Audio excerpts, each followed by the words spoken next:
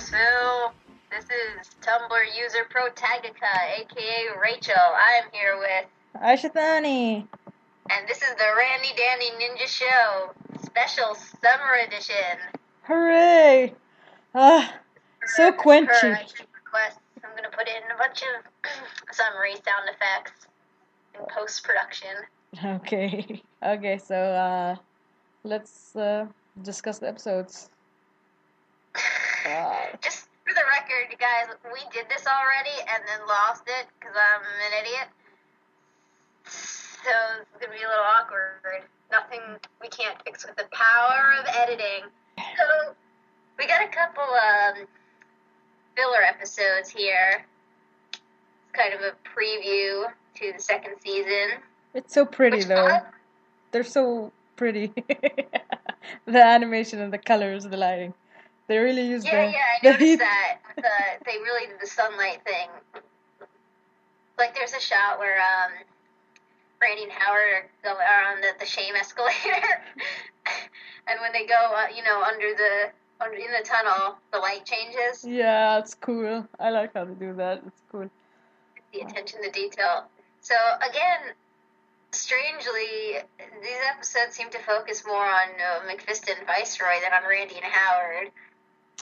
Can you blame them though? McFist and Viceroy are hilarious. It's true, but still, in my book, this is a chief criticism. I come to watch the Randy and Howard show that sort of has a ninja in it. Who are these people? My big criticism is not enough Howard, but everything else is fine. I mean, whatever Randy does, it's like whatever. Howard, I felt so bad for Howard in these episodes. Oh, especially the water slide one. I feel like the main point of the whole show is that this whole ninja thing is ruining Howard's life. It's just everything goes bad for him. I don't know. He seems to have more accepted it. He has. I guess it's kind of an on and off thing. But I mean, we sort of saw this in like the Lost Nomicon or whatever. But he's like, yeah, Randy, you go on ahead, do that ninja thing. I'll just be over here. Just like cheerfully being alone. And like, oh, it's so sad. I have issues being alone. Befriending birds and wild animals, whatever. He's like following that bird with like just carrying this bag of bread up to like the roof of a building. Just like, come on, bird, don't leave me. Like, oh, Jesus Christ. Right, Randy sucks. He does. Boo on Randy, how dare you? No, he just does everything. he breaks the slide and then he's surprised. He's surprised that people are upset. Randy's like, Howard's like, we ruined their day. And he's like, no, we didn't. What? Right. Their reactions, like, this is sort of, the prototypical Randy and Howard interaction. They do the thing, and Howard's like, yeah, we ruined everyone's day. It worked out for us. And Randy's like, wait, what? What? I don't understand how this could have happened. All those miserable people on the elevator, what? And he could only... on the escalator? Even though he's the nicer guy and he cares, he could only care for like a few minutes. He only care in like a very abstract sense. Like, even if he's surrounded by unhappy people, his like classmates, he doesn't get it. But then he like is separated from it, and someone's like actively telling him that the citizens are sad. He's like, but I'm the hero. Citizens can't be sad. There's just an idea. That's this is how they do things. Like, oh, we're too afraid to go on the slide. Better destroy it. I love that just recently I realized, it occurred to me how the plot went. Is like they destroyed it because they didn't want to ride it, but in the end they're pretty much the only kids who got to ride it. Yeah. And they had fun and they enjoyed it. And it's I know, Randy. He's kind of a lot like cuter as a ninja, in as much as like he's on the slide, and he's like, I'm so scared, this is so much fun, yeah. He's cute when he's hanging out with Viceroy and McFist because he's such a kid. I know. I I love when he's like, he he's like, what got under that thing's skin? And McFist is like, non-moisture. And then he giggles. He does. He does with him, and he's like, "Oh wait, what?" No, I love how awkward it is when he runs into him. He's like, oh, "My mortal enemies," and because it's just like, "Oof, yeesh, oof." It's not even we're more. Those interactions are so great. They are. Like, I think like the one in the fart episode, like that narrows it down. You know, Fartopia with the brother, McFist's brother or whatever, Terry. And then at the end of it, he's like, McFist, I'm gonna fight you. And McFist is like, no, not today, ninja. No, like he's like, I'll get you for this, ninja. And he's like, for saving you. You know, he's consistent. Yeah, I give him that. He just doesn't know how to react, I think. It's really, this episode really was like, first of all, not summer. They never say summer. They just said it's really hot. Wave. Could be anything. Could be global warming. Oh, no, it's a heat wave is what they said, which is like, first of all, we don't even know where Norrisville is. If it's in, you know, California, you know, fake Japan, California. Do they get winter in California? Episode, actually. Well, with all the heat waves and the wildfires. And just was on point. It could be. Well, they get winter in California? They get snow? The answer to that question is shut up. Like, it's just whatever environment they want it to be. Just travels. You know, moves up and down the hemisphere. I sort of like the idea, you know, like Norrisville being in Florida, just because like Norrisville is so horrible and Florida is so horrible. Could be. Just swamps and swamp guys. Yeah, swamp guys who live in swamps. Yeah, probably Florida. Yeah, anyway, this definitely was a very, like, not just that it was filler, but it seems very appropriate in a certain way. That it airs. It's like an in-between production type of thing. Like, really, this episode is just about McFist and Viceroy and then Randy and Howard just, like, dicking around, not doing anything particularly, like, plot relevant. Just, like, a day in the life. Like, Yeah. what are they up to? What are they up to? How much destruction can people cause just hanging around? God bless them. Right. And that's sort of like what's great about that, you know, fumigation episode or whatever is that it's Randy and Howard's meaningless fuck up is like directly related to McFist and Viceroy's meaningless fuck up. I know, like this wouldn't have happened if they hadn't made a shark that's constantly itchy and then put it under a lake. And of course, the shark wouldn't have been freed if Randy and Howard hadn't, you know. No, but I don't understand how them refilling the lake. They were refilling the lake, and then Randy broke the flume, so the lake just instantly drained away, like. Not device, yeah. Whatever. Here's the problem. I don't want to talk about it, but we have to. That, like, with the lotion. The lotion. But why? Because. Nobody wanted this. I mean, I guess, like, somebody wanted this. It wasn't me, though. I can safely say I didn't ask for this. No, but that's the great thing about ninja shows. It can make you happy, it can make you confused, it can make you sad for Howard, but most of all, it can make you disgusted. It can make you feel really embarrassed and awkward while you're staring at the screen. You're like, geez, I kind of want to look away right now, but I don't want to miss anything. What's my motivation? You want to make everybody really uncomfortable. It's like, oh yeah, that's what I do. I'm a cartoon writer. That's my job. It's so, with that scene, was it just, I couldn't even tell if it was like, they want to piss the monster off to make it, like, more effective at destruction, and so they're, like, kind of, you know, showing off the lotion, or is it like, we have this lotion here and we can't give it to the monster. So we I better guess just use it ourselves. I think Here's a little montage. I think it was the second one because otherwise they would have looked at the monster, you know, been a little bit more obvious. So they were just like really into moisturizing each other. And Chris has his shirt open, and Viceroy's put an lotion on his chest.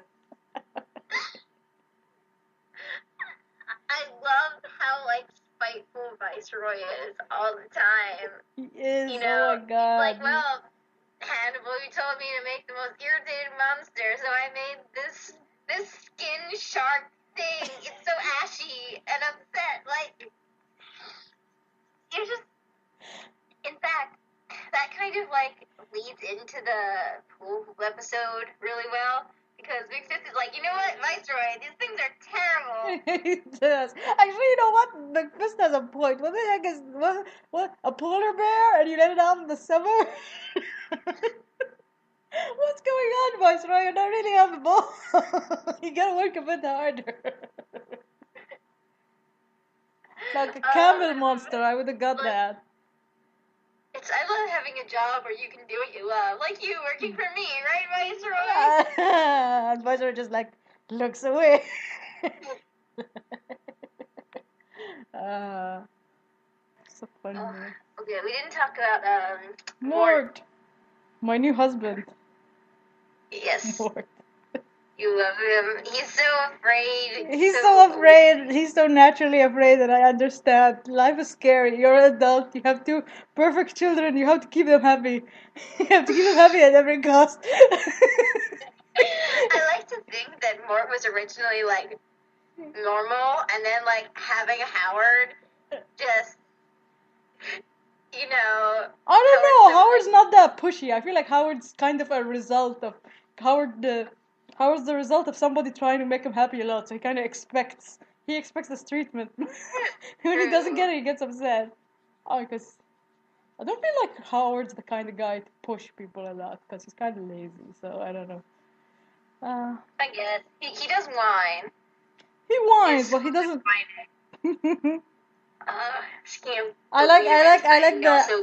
I like the segment when Howard calls Raddy to tell him about like how awesome the pool is gonna be, so that he takes a dive and he just makes out that there's this mud patch with Howard. He's glowing like a golden god, and he's like, "Hello, the pool." The pool, you can go swimming, no underwear. These kids are so gross. Some of my favorite scenes in like any show are when like there's an action scene and the characters are like talking on the phone. Yeah, they talk on the phone a lot in this show, so I love it. Like Randy, like he sees this robot, and he's like, "Oh my god, I gotta tell Howard right now." He's like calling him up. He's like, "This thing, I can't not destroy it." If I leave it alone, it's gonna destroy itself. And it's just such a cute, sad-looking robot with like these big eyes, but bumping around into everything. Oh. And then, of course, as soon as the ninja explodes, everyone thinks he's dead. Oh no, he's gone. Right, citizens of Norrisville, like actual infants, do not have any object permanence. As long as they don't see the ninja, he doesn't exist. He's been destroyed. Ninja gone. Ninja memorabilia goes up. That's spiking the price of ninja memorabilia. That hit me hard. I was like, oof, that's how you know. That's how you know he's dead. You just see the prices and you go like, oh crap. Ninja's gone, we're all doomed. Gotta buy this fast. I like how that's part of the sorcerer's omniscience. How does he know? Like, misery, despair. He can smell the prices. Price of ninja merchandise. Which, by the way, I want some ninja merchandise. I know, right? The damn bastards have their own merch. We don't. I'm so jealous of these fictional people. Disney pulls things from us. They're so cruel. Background character, got a name. I got it before, now I forgot it. Was it like Glenn? It was Glenn. Yeah, Glenn. It was a gross kid called Glenn. Like, it was gonna be just like him. Nothing good can become of getting promoted to a speaking role in this show, if you think about it. Like, first you have Doug, who is like, he just becomes somebody that everybody hates. Just like, no, basically, the thing is, you get so curious about the background people, but if you do find out about it, they're basically all terrible people. Everybody knows them. It's just terrible Right, people. that's why Randy is the ninja, because everybody else was even worse. Everyone was jerks, but he's like at least somewhat unaware of his own jerkness, so He's got ninja. protag hair. He'll do. Ninja. You know the book, right? And also in AU where Glenn is the ninja. It's like picking his nose with his feet and eating it, kid. Ew. Leave boogers in the Nomicon. That'll be a surprise for the next ninja. Speaking of which, it was interesting. It seems pretty clear that the shark thing was conceived during a previous ninja's era. Yeah, it seems like something that happened a long time ago. Maybe a few years. I don't know how many years. We can imagine that. I really want to see previous ninjas. Me too. I mean, we knew Matt and, Finja, but I don't know, my hopes aren't very high for it, which is a shame. I can imagine it in some kind of montage. Maybe. I want like a montage of all the ninjas that died. yeah, just like a quick montage of ninjas getting crushed by things, and they're like different designs for ninjas. You can get excited about them, like, oh, look at that one, here's dead, look at that one. Yeah, here's some ninjas we'll never see again. Bam! Died in the volcano that did Norrisville. Bam! Crushed in a building. Boo! Eaten by a monster. All these guys dead. Have fun, Rando. Have fun, Rando. You're gonna be the one who makes it. I loved it, like, the whole plot of the pool episode was just like McFist and Rice were having like a petty argument. Yeah, I know. They just drag this poor guy and they're like, hey, build this. And he's like, okay. And then he's like, why did I say yes? I could have said no. It was so cute. He had a world's Bruce's dad mug and he had like the pictures of his kids. And he broke it. I love that. He grabbed Howard, like, parroting that trait. Poor Howard. Yeah. Oh, I was so glad to see Gene Lovin again. I know, he's great. Great character voice. I loved him. It's like, well, I never built a pool before. I loved him interrupting Howard. He's like, you're gonna dive? You should wait till I put water in first. He's like, get out of my business, Gene!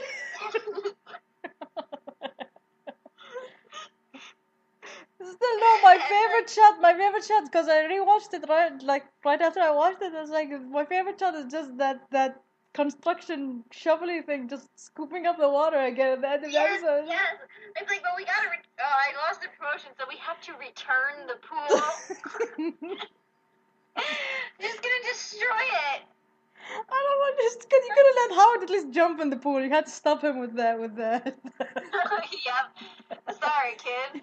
Since we lost the funding, we're not even allowed to look at those screens. He's like, you're not disappointed in me, are you? And he's like, no, I'm disappointed in Cunningham. And it's like, so, because you're not disappointed in me. Yay. Close call. You could have had Howard be upset at you. That would have been the worst. Oh, man. I love that he doesn't even, like, look for explanation on that. Like, why would he be upset at Randy in this scenario? No, you know what? Randy must be such a gift to him, because like every time people could be mad at him, they're probably mad at Randy instead. Randy's just a necessary evil in this universe. Just like soaking up all the blame.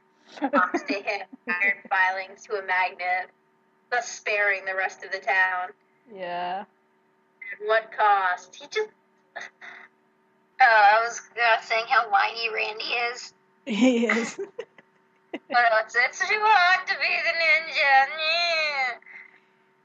ninja. The Nomicon didn't do much in these episodes. Yeah. I think it only gave like a Did it even give like a little like fortune cookie thing? You know what? It gave him a fortune cookie after he did the thing. I think in both of them. I can't remember now. I'm trying to remember. One of them was about the right, this difficult, the hard path and the easy path, the hope or whatever.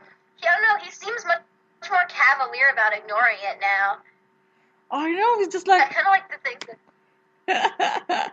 He's just like, forget it. I'm not doing this. I kind of like to think that it's because he met First Ninja. Oh yeah, maybe. Like has the authority to do that. It's like now the book isn't like any mysterious anymore. Like it's just some like dude with a ponytail screaming at him 800 years in the past. Yeah, and just couldn't even talk right. You can't even understand. It's not my fault I don't understand. And he's still classic ninja show. Randy deliberately misinterpreting. Yes, exactly. It would have been. I'm taking the hard path. It would right. It would have been so difficult to go down those stairs, the escalator, the shame escalator. Yeah, that would have. He said that would have made the whole 4 years of his high school really hard. And I'm like, come on, people don't even pay attention to you guys long enough. Yeah, just those two gross freshman couple. Which again, that show. I kind of get like unsettled whenever they mention like the fact that there's more high school for them to do. Because they're gonna, be like permanent ninth graders. Yeah, I know they'll never get there. It's just a distant dream. Oh, of course people ignore us. We're freshmen. You should get used to it. It's like you're always gonna be freshmen. My head. I don't know. It's normal for me because I always watch cartoons. So to me, the idea of a character stuck in the same state forever is like it's normal. Well, it is for me as well. I mean, I watch a lot of cartoons, and like I keep have to think Simpsons wise. They're permanently, but I think I don't know. I guess it's the nature of the cartoon. I mean, more shows have been incorporating continuity over the years, I guess. I feel like they're stuck. I feel like they could do the future thing, but they're stuck by their title. Like if they had a different title, they could have gone a different way. Like if they were just like Randy Cunningham, High School Ninja, like how it is in like other countries. Then they could have gone 4 years, but now they're stuck in ninth grade because you can't change it. Yeah, well, what's it called? Like a Super Ninja Gakuen? Gakuen Ninja Randy. Gakuen Ninja Randy. Gakuen Ninja Randy. I love it because it sounds so anime. I know. It's very anime child. Yeah. It is anime hair. No jazz and tiny. Like I love that those plastic cups have like these like big like chibi eyes. Yeah. Oh my god, they're so weird. They're so cute though. Ninja big eyes. Well, he kind of has bigger eyes as the ninja, or is it just me? They're just like huge. He's just. He looks like a little alien. Like that.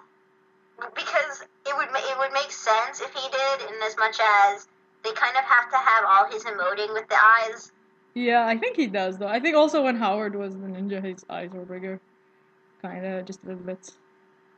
Well, we better go check that as soon as this is over. Yeah, I should like overlay. Write like a comment in the description of the podcast episode, like, edit! We were incorrect! We compared model sizes, and in fact, the eyeballs are like 1.2% smaller. I don't know. What the heck? Because we here at the Randy Dana Ninja Show are dedicated to accuracy about this stupid fucking cartoon, which I love dearly. I love it so much. Oh man, I can't even. Did Randy in fact jump over the shark in this episode? I forgot to check again. I think he did. I'm not sure now. He must have. They should have made a big thing about it. I guess they want like the bad omen on their hands, and I don't know. I was surprised he could pull that thing away from McFist Viceroy. It's so big. How strong is his ninja power? Is he like Spider-Man strong, Superman strong? I need to know. Right. It's scale. It's really inconsistent because sometimes you cannot carry other things. I sort of think it's inconsistent. It is. You know? He can carry Howard outside of his suit, but one time in his suit he had trouble lifting him. It's psychological, you know? It's like, at the beginning, you know, that like band, the case for musical instruments, like, fell on him. He's like, oh, I'm gonna drop it! Like, dude, you're the ninja. Don't drop it. You're the ninja. You can pick up sharks the size of whales. It's fine. It's fine. Right. just arbitrary ninja powers. I mean, I wonder if that little exploding thing is like introduced in another episode. The tiny exploding when he blows ninja. up the slide, yeah. I don't know. Probably not. It feels like a one. Or is that just? I love when sometimes they make like a big deal about introducing new items, like the new ninja balls or whatever, and other times he just like has stuff. I think it depends on just what level of gag they are. Like if they are not a gag, like they're serious part. Still the best item, ninja stalling wedge. That's the most important weapon. The one they'll use to defeat the sorcerer. Stall him in his hole. He's for another 800 years. Just about the first People have been pointing out the sorcerer has like different colors. Like I think maybe they colored him wrong because he's kind of had inverted colors. His lips color or his skin color. Yeah, I noticed he looked kind of strange. Do you know? Is he like Tim Curry again, or no, he's obviously not Tim Curry. I know because Tim Curry is a big part of my soul, and he sounds so different now. He sounds really different. Sound like Tim Curry. I'm like, well, maybe the operation or whatever. Will Tim Curry be returning as the sorcerer? Is my question. I don't know. Like, I know a few like. I don't know anything about strokes. He had a stroke, so how long is he gonna be out for? Yeah, I don't know. Maybe better for him to like. Tragic. He might not. It was weird that the sorcerer was colored differently. I wonder if I can't imagine it was an error. Like, this is not the stage to be making errors. We're into season 2 here. I don't know. You can make errors. I like that the rat had like a little cup. Yeah, he was drinking water. It was so hot. It's hot down there. They have a ton of shade. Why would they be hot? Anyway. I love how like the sorcerer just has all these like arbitrary props. Yeah, I like to assume the rats. It sure was nice of the first ninja to like toss a stool down there for him. I know. No, the nicest thing the first ninja did was leave like this engraving that describes how to get the key. Just in case he wanted to get out and stretch his legs. It's like Gravity Falls. You gave him a break. He's an employee. Sorta. I am really looking forward to seeing some more Howard. I hate to say it, better episodes. You know, I just have a very high standard for this excellent program. I'll take anything. I just want more episodes. I want all the episodes. I want the episodes they hated, the episodes they loved. Okay. I want more. Yeah, I want Randy and Howard to hug. It's been a long time coming. Like, they just, well, whatever. That's for another time. Yeah. Later, Norrisville. Goodbye.